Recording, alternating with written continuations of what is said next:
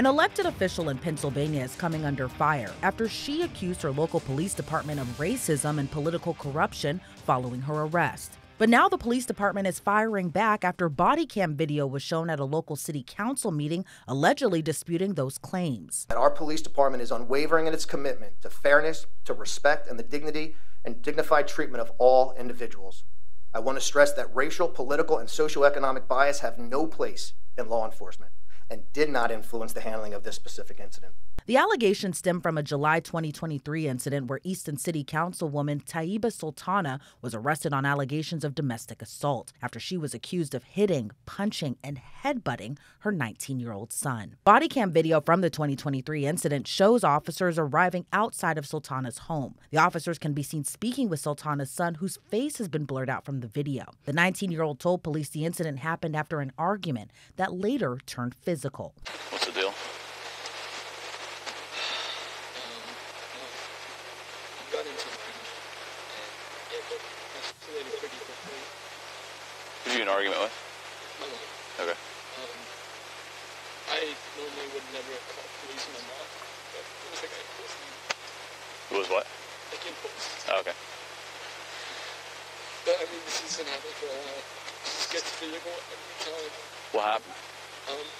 It was so small. It was arguing about like, I think maybe something got my clean something out, and it just escalated so quick I didn't even realize it. Next thing you know, she's like punching and slapping my face, and I don't know what's happening. How old are you? I just turned 19. Did you hit your mom back at all? No. All right. She's not injured or anything? No. I see you got some scratches on your face. Are you injured anywhere else? No, she like grabbed my hair and like kept banging my head against her head, telling me to hit her. Okay. I didn't, obviously. I'm not that stupid. Okay. She's okay. No. What about this? Yeah, she. How'd that happen? That was All right. Anything else? Did she punch you or anything? Yeah, in my stomach and my nose. It was bleeding a little bit, but I cleaned it up. Do you need an ambulance? Or did it? I don't know. Did anybody ask? Okay. Do you need an ambulance or anything? Do you need to be checked out? No? Okay. Sultana's son said the alleged violence has been an ongoing issue for him and his siblings for years. The officer then goes inside the home to get the councilwoman's account of what happened. It was just because he said, don't touch my stuff. And I was like, if this is your stuff, just move your stuff out and you can leave. And it was over all the wires and everything. He pushed me, I pushed him. I have no long nails, Yeah, I was mad, of course. I don't want my... Did you headbutt him or anything? What is that? Did you headbutt him? He said that you grabbed his head and you smashed your head into his. No, not grab. Okay. Not grab. What'd you do? We were having a fight over by that. And so I was trying to put so the stuff is outside. So I was trying to pull the wires out and he was trying to pull the wires out. It was like boom, boom, boom, boom, both sides. She got smacked head. The smack head, yeah. Not like... Are you injured at all? No, just some scratch, yeah. Like where? I don't know. Very, very minor, yeah. Okay. The officers later are seen going back outside to discuss placing the councilwoman under arrest. So I talked to him. I don't know what you got from him so far. He's saying that she attacked him, basically. Yeah. And that she grabbed him by his head and smashed her head into his, scratched him in the face, and he's got visible injury. She's going to have to get 15. I don't say it doesn't matter whether he wants to press charges or not. It's domestic violence. He's over 18. She's not disciplining him. He's an adult. And, yeah, I don't see any other way around it. Before we do anything, just because she is a council member, I'm going to call Lieutenant Alonzo quick and see, just give him a heads up. And so just hang tight for a minute, and I'll see what they say. Sounds good. After getting off the phone with his lieutenant, the officer then takes photos of the 19-year-old's injuries, then asks the teen again to walk him through what happened. I just want to ask him one other thing. One last thing, sir. Sorry, I keep getting pulled away. When this altercation occurred in the basement, was anybody else present, or was it just you and your mom? It was just, I was right there. I heard yelling. And then, me and my sister were standing right there, trying to listen to the conversation, what was happening. Yeah. But we didn't really, see anything. Yeah. And I saw from the upstairs window, and she was, to kicking you out from the back? Yeah, she was kicking him out from the back. Well, like trying to make him leave the house? Yeah, and then I guess she was like pushing his stuff out and throwing his stuff. Because I mean, I was like looking for yeah. And then I just see like his stuff being thrown out, and then like she was about to throw out, I guess, his computer, like 2,000. Yeah. So like, he grabbed and just put it outside himself, and then he just went out. Was that before or after the? This is after that. So the physical assault happened first, and then she started throwing her stuff outside? Yeah. Got it. Would you be willing to write a written statement for us about what occurred? All right, let's grab him one of them, and grab him the victim's rights form. Yep. And we'll give him that first, and then 36 is on his way here. Then the officer informed Sultana's son that they will be placing his mom under arrest. I'm just going to be straight up honest with you. It's domestic violence in Pennsylvania when somebody's injured, and we determine that there's an aggressor. We have to make an arrest. So it's looking like most likely we're going to be arresting your mom for simple assault and harassment. It's just a misdemeanor, but that's what we're required to do by law, basically, in policy. The teen is later seen giving a written statement. Minutes later, the officer goes back inside the home to take photos of any potential visible injuries to the councilwoman. After police then informed Sultana, due to Pennsylvania law, she will be placed under arrest. Typically, what happens is we're going to take you down to the station. The officer's going to, it'll be simple assault and harassment. Simple assault's a misdemeanor to the second degree. It's a in the middle of the road misdemeanor. Once he completes the charges, we'll take you up to, depending on the time, if it's after 4 o'clock, we'll take you to central booking. You'll see a judge probably within the hour. If it's before 4 o'clock, I don't know the time right now. It's about 3:30. Okay, probably not going to make it, so it'll probably be CBC. You'll see whoever the night duty judge is, and then they'll review your charges, and then they'll set bail. But when the officer informs the councilwoman she might not be able to return to her home where her son still resides after getting bailed out, she stands firm that her son should leave. A part of those bail conditions, and it's always up to the judge, but for any kind of domestic violence incident, is that you're not going to be able to return to the home and be around that person.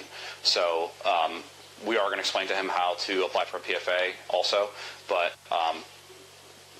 and the judge is going to explain this to you, but it will be part of your bail conditions to be able to be around him. So that means I have to leave? Yes, you would have to leave. Why not him?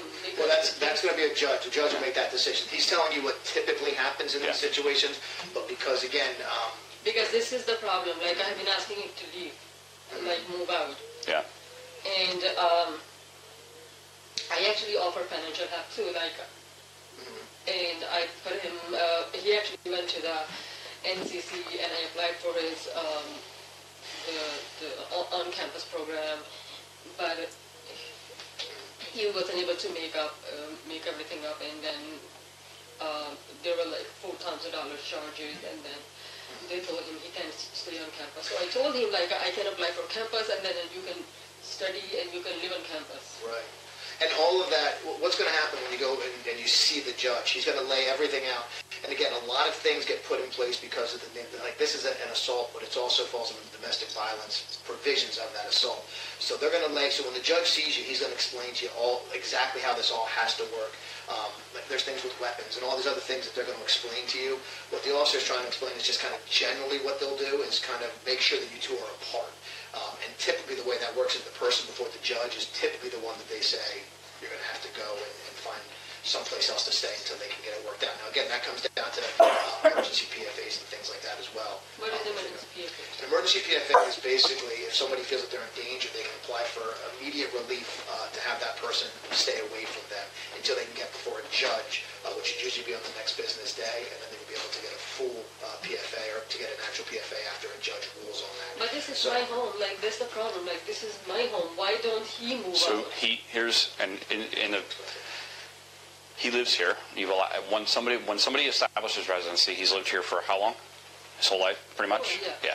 So if that person, whether it be a family member or a friend or whoever, roommate, if you want them to move out and they're not willing to move out, you have to file for an eviction. So you have to go through the legal process through the courts to get them evicted. So he has a right to stay here ultimately until he's evicted, or he offers to leave on his own. Then the officer asks her to get her shoes so they can take her into custody. As she's getting ready to leave, Sultana is seen hugging her younger children goodbye, then later cuffed outside the back of the squad car. Hang on one sec. We have to handcuff you. Okay. So I'll try to stand here so your kids don't have to see anything. Yeah, well, thank you. Just go ahead and put your hands behind your back. Is that good? Yep.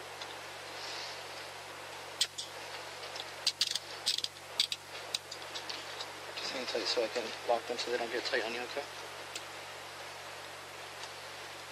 Just check them, make sure hold on 1 second. Just make sure that you didn't, they're good? Okay.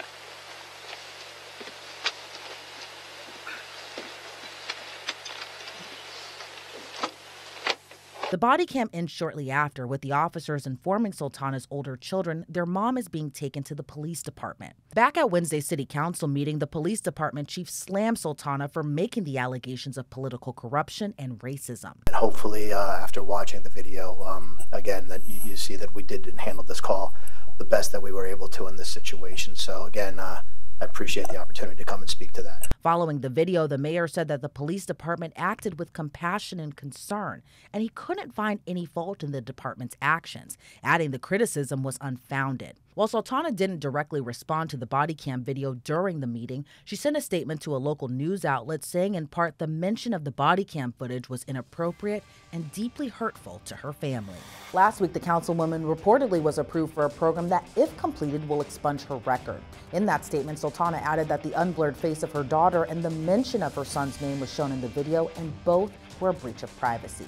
She said showing the body cam was unprofessional and didn't disprove any political motivations, but simply confirmed the incident occurred, which she never denied. Reporting for Law and Crime, I'm Elizabeth Millner.